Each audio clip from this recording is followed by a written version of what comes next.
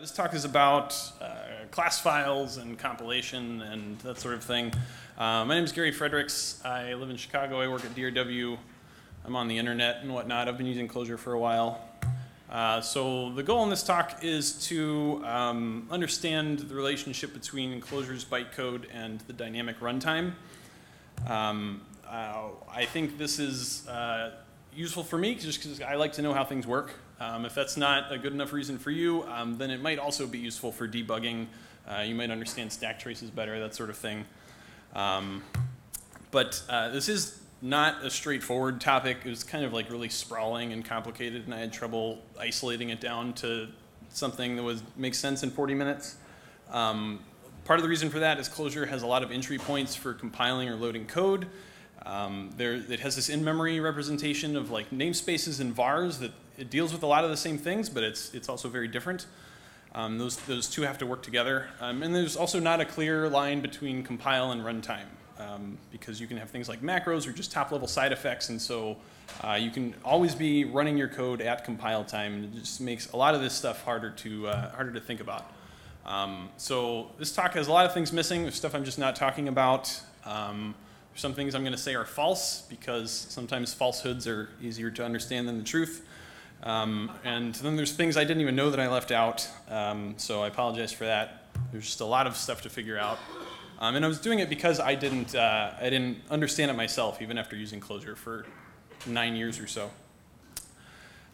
So this is the order we're going to go in. I'm going to take a single code example and then look at it 5 times from different angles. And we'll learn different things along the way. So to start with, we're going to require some code and talk about what that does. So this is the code we have. There's 2 files, a couple namespaces. The first one requires the other one, and it defines a function that uses a value from the other namespace. So I think if you've used Clojure at all, hopefully this is not very intimidating code. So we're going to try to figure out what happens when we require this. So to do that, we start a REPL. But to talk about what happens, I really have to be able to talk about the dynamic runtime, and that's something that I'm not sure is very broadly understood, so I'm going to try to introduce it real fast. And if you're not interested in the rest of this talk, but still here for some reason, this part I think is a lot more applicable than anything else and can go a long way toward understanding what's going on in a lot of different contexts in Clojure. So I'm going to call this the namespace graph, and I'll be referring back to that a lot. So a namespace in Clojure is an instance of a Java class called clojure.lang.namespace. And that class has a static map in it, which is essentially a directory of all the namespaces that are currently loaded. So when you start a REPL, there are 18 namespaces that are loaded. One of them is Clojure core. So this is a map from symbols to namespaces. And in this context, the symbol is just something, it's a name. You could think of it as a string if you're not familiar with how symbols are used here, and a string would not be far off. But we have an entry in the map from the Clojure core symbol to the Clojure core namespace. So it's an instance of the namespace, and that map is mutable. And then the namespace itself has 2 mutable maps in it, one called mappings, one called aliases. So the aliases map is the easiest one to explain. That's a map from symbols to other namespaces. This is what's used when you require something and you say as something else. So you just want to have a prefix for some other namespace that you can use locally. Clojure core does this for the clojure.java.io namespace, and the prefix is JIO. So you could imagine an arrow going from here to the Clojure Java IO namespace. I'm just not showing it because I don't have room. The mappings map is a little more complicated. It's also a map from symbols to other things, but they're for 2 or 3 different purposes. One is for classes you import, so if whether it's something you explicitly imported or the Java Lang classes that are imported by default, you will have, say, a map from the string symbol to the string class. And then you'll also have mappings for all the vars in the namespace. And so whatever the different purpose, this map serves to say, if you see this symbol in this namespace, this is what it means. Either it refers to a class or to a var. So for functions in Clojure core, like require and sock, you will have a mapping from the require symbol to the require var. A var is another place of mutability. So we have 3 levels of mutability here. There's the registry map of all namespaces. There's the 2 spots in a namespace where we have mutable maps from symbols to other things. And then the vars themselves are also mutable. A var points to something like a value or to a function. So sometimes it's hard to keep track. If you have a def in, like def in require in Clojure core, there's 3 levels here where require is mentioned. There's the symbol, there's the var, and then there's the function. So the function's the thing you call. The var is a sort of like the place that registers that there is a name require in Clojure core, and then the symbol doesn't mean anything on its own. It's just used in this map. So we'll come back to this soon, but we were at the REPL trying to require some code. So we were passing the symbol to require representing our namespace. So require is going to open up the file and start loading forms one by one and evaling them. So the first form we encounter is this ins form. An ins form is not really a special thing in Clojure. Ins is just a macro that does some side effects. So to talk about what this is doing, we need to macro expand it. So this is the macro expansion of that ins form. This has 3 sections. We'll go through them one by one. The first is a call to ins. This is just a basic function call to a function in Clojure core passing a symbol.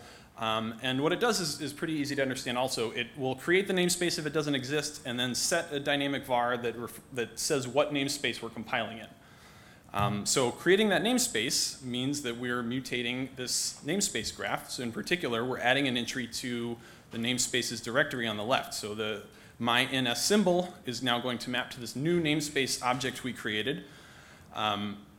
And by default, it's going to start with 96 mappings to Java Lang classes. So I showed one, which is string. The string symbol maps to the same string class that string maps to in Clojure core. So this is just what you start out with. We then have this block of code called with loading context. This is a macro I won't talk about much, but it's just going to run the lines below it. So the first thing we do is this refer call, refer Clojure core. This is saying that I want to have all the vars, the public vars from Clojure core in my namespace. There's something I can refer to without any prefix. So what that means in terms of the namespace graph is we're adding more symbols to the mappings map in my ins. So we went from having 96 or so entries, now we have 756, and they're pointing to all of the public functions in Clojure core. I showed the one for a sock. There's also one to require that I didn't show, and then there's a whole bunch of others for Clojure core vars that are not fitting on the screen. And so this is the normal state of a namespace after calling the ins. But in this particular case, we also have this require call. So the require clause in an ins form does not do anything special declarative. It just turns into this function call to the require function. So we're passing it this data that describes what we want to require. In this case, it's our other namespace, and we also say that we want to prefix it. So we're calling require again. Well, this all started by calling require. Now we're calling require with something else, so we're going to load that file and start reading in those forms one by one and evaling them. So we start with the ins form. This is a different ins form, but it largely expands to the same thing, except we no longer have that require call, and now all the names refer to the other namespace. But we're going to do the same thing again. We'll do ins, we'll do refer Clojure core, and so now we'll end up with a second namespace that again has all those same mappings. I'm not drawing them because the screen would get too noisy, but it's still pointing to string, require, a sock, and all of the other classes and Clojure core vars. So now we have 2 namespaces set up. There's this other section in the ins macro expansion which does this trivial check whether 2 different symbols are equal, and they're never equal, so it goes to the else branch and does this do-sync that just updates a ref and says this namespace has been loaded. So if somebody tries to require it again, it'll be a no-op. That's just some bookkeeping I won't talk much about anymore.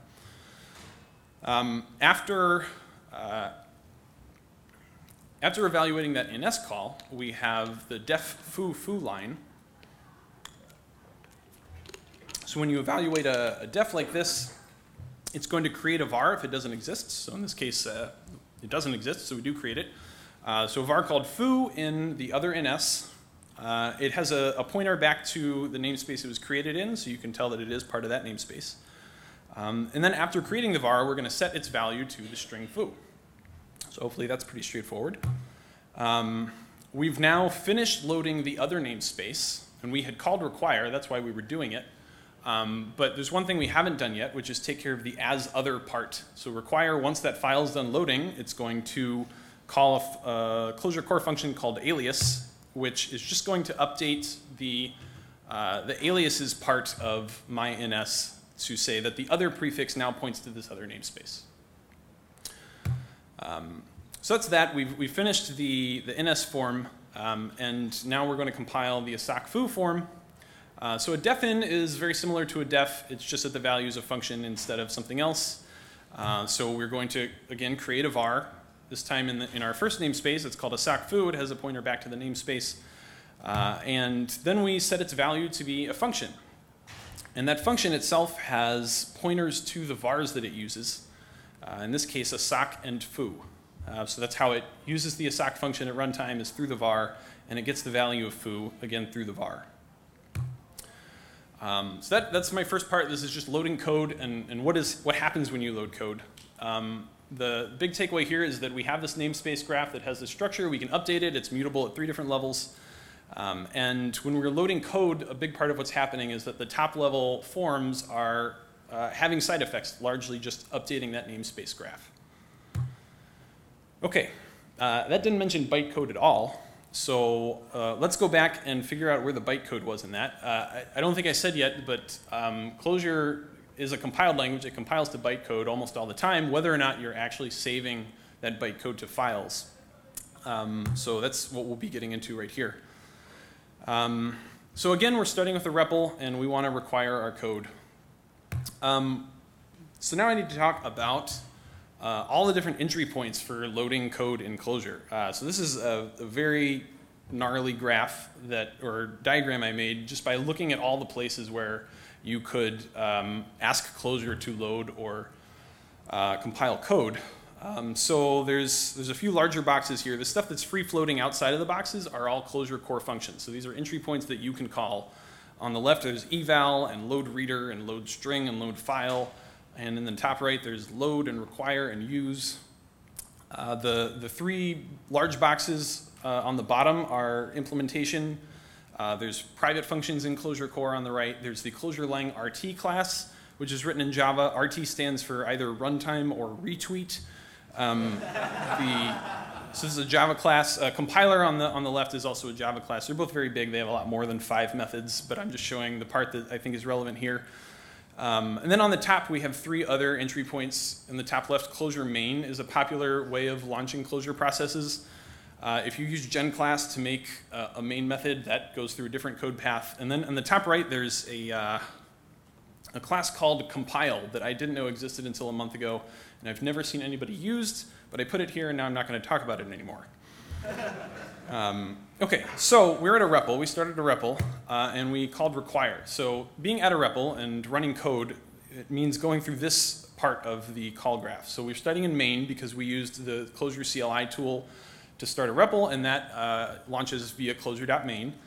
Once the main function figures out that you want to run a REPL, it will call the REPL function. And REPL stands for read eval print loop, and it is literally just calling eval in a loop. The Clojure core eval function, the same one you can call yourself. And eval does nothing more than call a method called compiler.eval. So we're all the way at the bottom of this call graph. Calling compiler eval, it means that it's going to macro expand the code, it's going to analyze it, and it will likely compile it to bytecode and load it into memory. I guess I should say first that most of the time eval is going to take the form like require my ns, whatever it is, and then wrap it in a 0-arg function and compile that to a class and call it. So I'm going to talk for a minute about what a function looks like when it gets compiled in Clojure. So every function literal in Clojure is compiled to a separate bespoke class that does the stuff in the function. And they largely have this shape. So this is the outline for the class that does require my ns when you enter that at the REPL. So the class is called user $eval1. It extends a Clojure base class for functions called clojure.lang.a function. It has some static fields called const0 and const1. Const0 is a var that's to hold the Clojure core require var. And const1 is a symbol, although the type there is a fun, just to confuse you. The static section of this class, and you may not know this, on the JVM, every class can have a static section of code that just runs as the class is being loaded without there being any instance of it. The static section just sets those two static variables. So for const 0, it looks up the Clojure core require var via the RT class. It's just passing the strings in. That's going to return a var. And then const 1, it's just using the symbol class to get the symbol for my.ins. So those two things get initialized as the class is loaded. If you want to call a function that's been compiled like this, you need to instantiate it. There's a constructor you can call it, just call super. So instantiating it allows you to then call the invoke function. So a function in Clojure is something that implements the ifun interface. The ifun interface has an invoke method on line 15. So this thing has an invoke method. In this case, it just proxies to invoke static above. The Clojure compiler will produce a static method if it can. So the work is being done in invoke static. It's just all on line 12.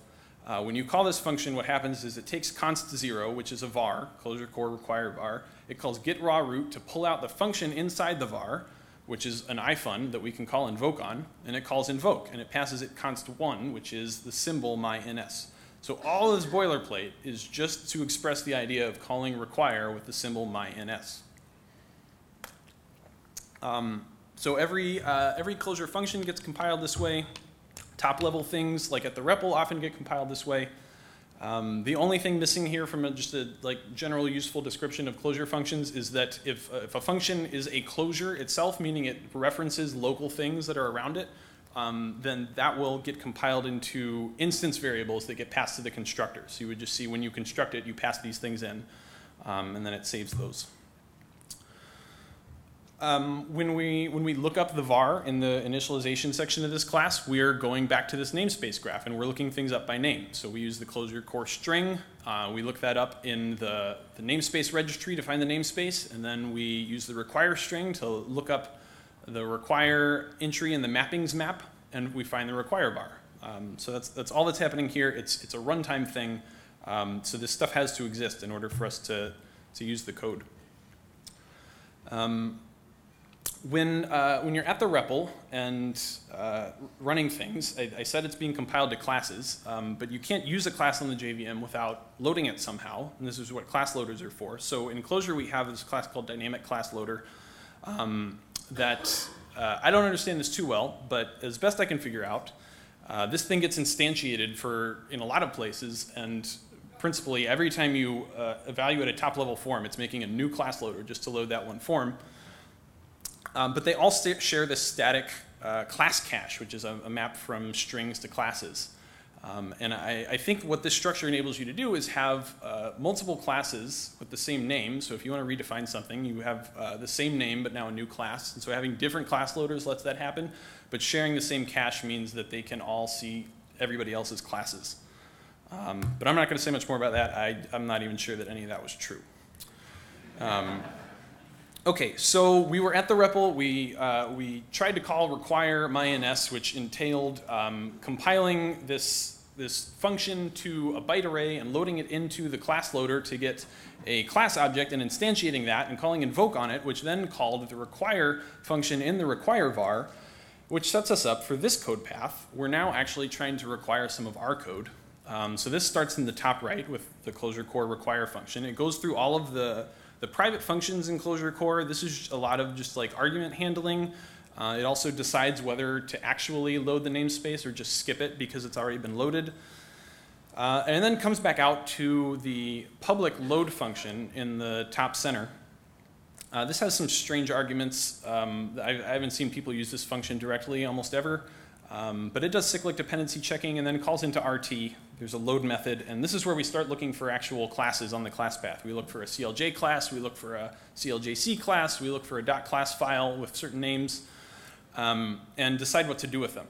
So if we decide to load from source, we're then going to check if the compile files var is set to true, and it's not normally, so in that case we go to the load resource script method and then finally down into the compiler. So the compiler has this load method and an eval method. Load is going to take this reader and just read all the forms in one by one and call eval on them. This is the same eval that we called from the REPL.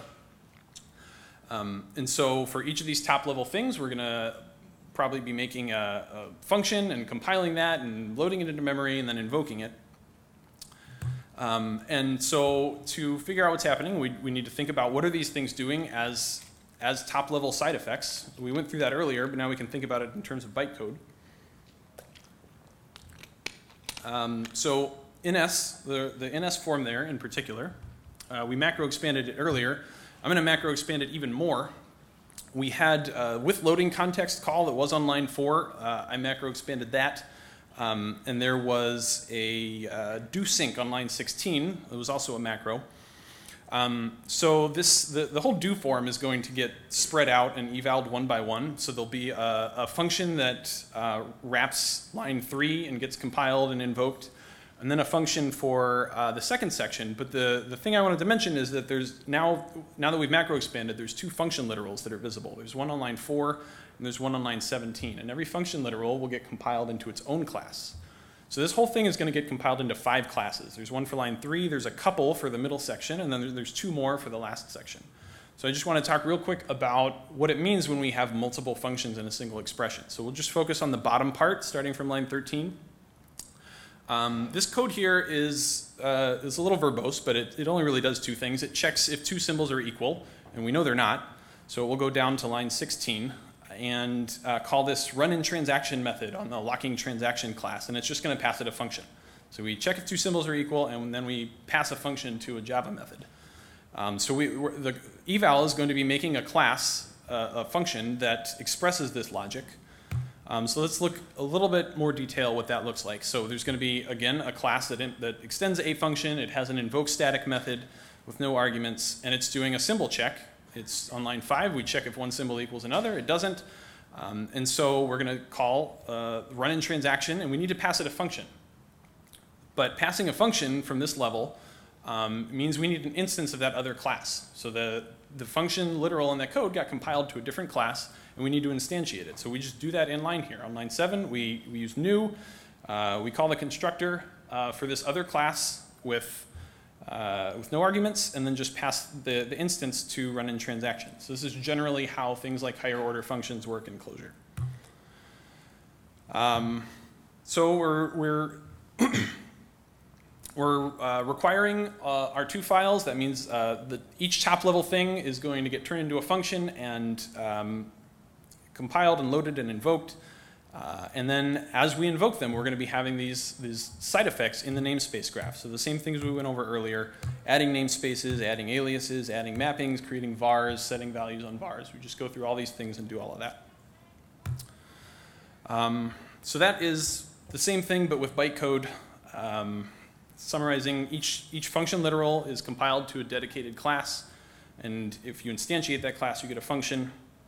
Both at the REPL and during normal code loading, you are compiling to bytecode with a 0 argument function for each top level thing, loading it into the dynamic class loader, instantiating it and invoking it, and probably it will be having these top level side effects on the namespace graph, or maybe returning a value to the REPL. So now that we've gone through all that, we could talk about ahead of time compilation.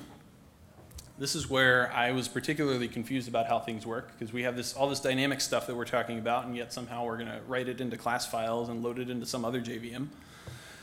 So ahead of time compilation, this refers specifically to writing class files the way normal Java people do. And we're going to, this is a feature that Clojure's had for a while. A lot of people avoid it. I think it had a lot of bugs in the past, like differences from normal Clojure usage. I don't even know the current state of things. I was just interested in how it works. And in any case, you can't really avoid it because Clojure core is compiled AOT. So the jar file just ships with a bunch of classes in it, class files. So I think it's still useful to understand. The entry point for AOT is a function in Clojure core called compile. You just pass it a namespace as a symbol, and it should try to compile it. If you do this at the REPL, you'll get this error. It says no such file or directory. Somehow you can figure out that the directory it can't find is the classes directory. The Clojure core has a var called compile path, which is defaults to classes. This is just the directory that it's going to write classes to, but it needs to exist first. So we need to make it and try starting up the REPL again. And we call compile, and it's going to return the same symbol we passed. If we check the classes directory, we're going to see a whole bunch of class files related to spec. If we filter that out, there'll be 7 left, that are related to our code. There's 4 for one namespace and 3 for the other. So first let's talk about what did calling compile do. So this is a different entry point in the top right. And the first thing compile does is it binds the compile files var to true, and then sidesteps a lot of the code that require went through because it doesn't support the same arguments. It just supports passing a symbol for the namespace. And so it goes to load 1 at the bottom, back up to load, goes through a lot of the same things until it encounters the test right in the middle for whether compile files is set. And this time it is set to true. So we go through this alternate code path down into the compiler where we're going through a pair of functions that are very similar to the load and eval functions or methods that we went through the first time. We still have this higher level one that takes a reader and loops through all of the forms, and it calls compile1 with each form. Compile1 is going to be macro expanding and analyzing, and it's going to be evaluating the code, but also writing any class files that are associated with that form. So it's actually writing to the file system at that point. We're doing that as we go, but still having all the same side effects on the current JVM in the namespace graph. And then the higher level method, compile, that's looping over all of these things, it's going to be collecting the top level side effects that happen and then writing them all to a single initialization class file at the end. So you may have seen in error messages or something like that that sometimes Clojure looks for classes with the name underscore underscore init. So we can see these on line 6 and 9. When we compiled our code, there were 2 namespaces, and now we have an init class for each one. We also have some other classes lying around. If you remember the ns form, after it got macro expanded, it had those 2 function literals inside of it, and each one of those gets compiled to classes. So we have 2 for each namespace. That's lines 4, 5, and 7 and 8. And then we also have our function asocfoo. So that got compiled to a class as well on line 3. So I said that the init class is responsible for doing all of the side effects that loading the file performed. It's not a function itself, and actually the only thing the class is for loading a single time, and it does a whole bunch of work in its static initialization and then gets discarded. So let's think about what are the top level things we need to do when loading the my_ns namespace. There were the things from the ns form itself. We needed to call in_ns with a symbol. That second section was all in a helper function, so we need to instantiate and call that. And that calls require and goes into the other namespace. And then we need to do the transaction locking thing and pass the other helper function to that. And then there's the side effects associated with the defn. So we need to make sure the var exists for asocfoo. We need to instantiate the class to get an actual function. And we can set the metadata on the var and set its value to be the function that we instantiated from the class. So all this stuff gets done in the my.insinit class. And so this is a lower level outline of what that's doing. This class has some static fields, just like function classes do. There's 2 vars. There's the in_ns var that we need to call. There's the asocfoo var that we need to set up. And then there's 3 constants we're going to use. There's the metadata map that we'll set on the var, and then 2 symbols. So the static initialization section is factored into 2 pieces. There's the init0 method that just sets up all 5 static fields. So it's going to look up the 2 vars, and then it's going to call whatever classes it needs to set up the constants. And then the load method, which does all of the top level side effects.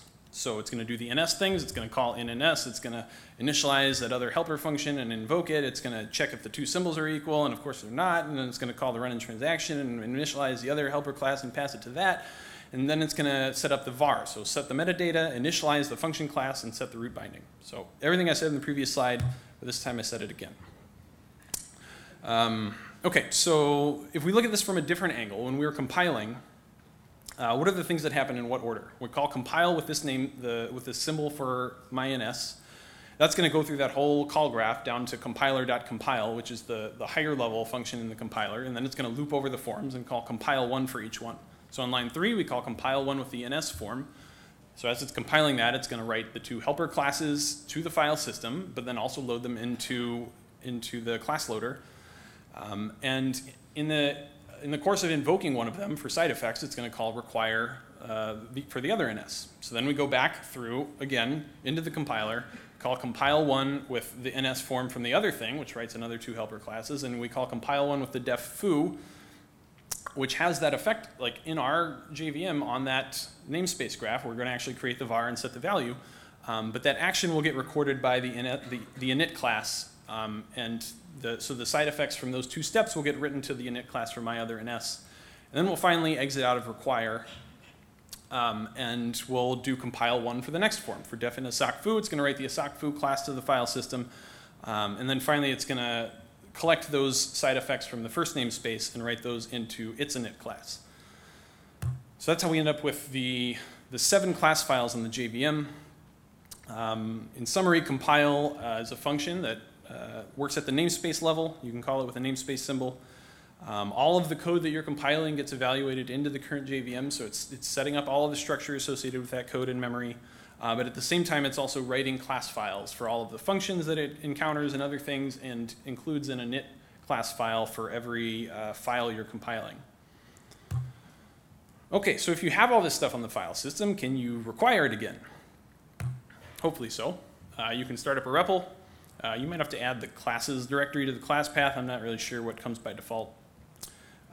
But you can call require with a symbol. And that's going to go through this class path here, or class path. It's going to go through this call path. So it's very similar to normal require until we get to the middle, and where it's handling the CLJ and class files. And it decides, well, we do have a new enough class file, so we can use that instead of going to the compiler. So this goes into a branch that just calls class for name. So this is just the JVM's way of loading a class from a file or from the class path. So we give it the name of the init class for this namespace, the my.ns__init, that's the name of the class. And just by loading the class, because all the work is in the static initialization section, all of this stuff is going to happen. It's going to set up the vars and the constants, so it's actually mutating the namespace graph, creating namespaces, creating vars. It'll call in and s. The next it'll end up calling require on the other namespace, and that will go through the same call path back to the middle, where it's going to use class for name on the other init class, and then do all of the same work and set up the vars and initialize the functions, etc. So it's just reproducing all of the same in-memory structure that was there when we were compiling. So it's kind of brief, but hopefully enough. So you require a namespace. When there's a class file available, it will load the init class for that namespace. Just by loading it triggers all of those top-level side effects that sets up everything you need. It does all the same things as when you normally load the file. And then that class is discarded, doesn't have any use anymore. What about reloading things? We can think about maybe in a process after we've loaded these static class files in, what happens if we redefine something? So redefining something can mean doing something at the REPL. So if we require my.ns, we just load all these static class files into the JVM. We can switch the REPL to my other ns, which is the place we had def foo foo, and then we can type def foo bar. And so this is going through the eval path that we talked about earlier. And when you eval def foo, it's going to look up a var. And the var already exists, so it doesn't need to create it this time, and sets its value to be the string bar.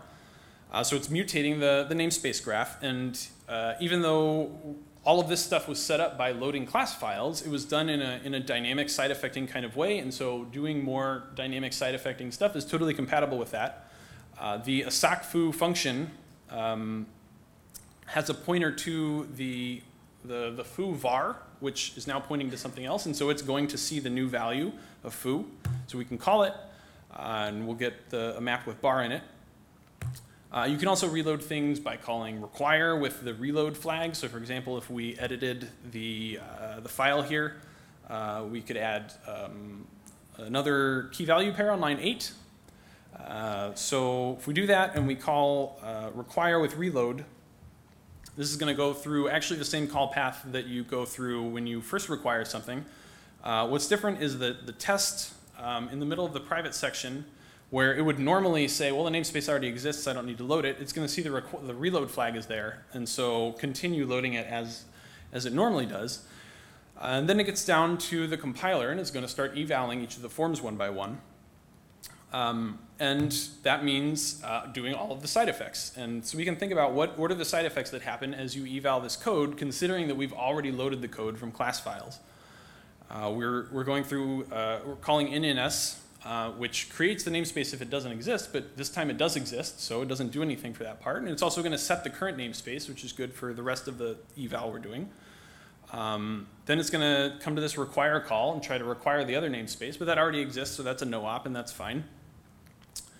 We're going to compile the asakfu function and load it into the dynamic class loader. It'll have the same name as the class from the file system, but that's fine. The dynamic class loader will let us shadow the previous class. So anytime we look up this class now, we'll see the new one.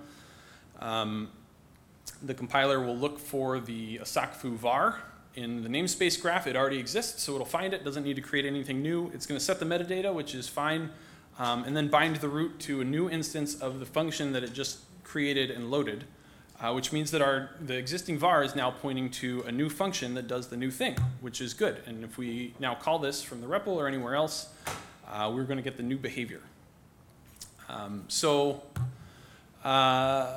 When you're reloading code, whether it's the REPL or requiring, they do basically the same thing. You're just evaling more stuff, and it's having more side effects on the same namespace graph. And since the static code that's loaded via AOT is all about side effects on the namespace graph, these things go together pretty well and largely do what you would expect. So this is mostly what I have. There's a lot of special cases that I didn't talk about, and hopefully I think you can get pretty far without worrying about them. I'll mention just a couple. A difference between AOT and loading things the usual way. You can see differences if you have two things with the same name, whether it's two functions or two def types that have the same name. This is just because the JVM can tolerate two classes in memory that have the same name, but a file system can't. So you can get different behavior, but this is not really a normal way of using Clojure. Also, it's often said that the REPL has the same semantics as loading code normally, which is mostly true, but there are things like the compiler flags, the dynamic vars for things like unchecked math and whatnot that have this natural file scope that's set up by the compiler, but eval can't do that for you because it can't tell where classes begin and end. So if you are just pasting all of your files into the REPL, you can get different behavior if you're using those kind of vars, but I don't think that's a normal use case. It's just something to be aware of. So this is kind of difficult to summarize. There's a lot of stuff, but some big things. There was, we talked about the namespace graph and how lots of top-level things in Clojure are just mutations on that namespace graph. Functions get compiled to special classes. You can do that in memory via the dynamic class loader. You can write them to the file system and load them later. AOT just involves writing all the classes you would normally create to files, and then for each top-level file that you compile, you create an init class that performs all of the top-level mutations, but in its static initialization section, and then you can load that in a different JVM. So that's really all I have. I hope it made a little bit of sense. I'd be happy to spend the whole rest of the conference in the hallway talking about this more if you'd like, but thank you, everybody.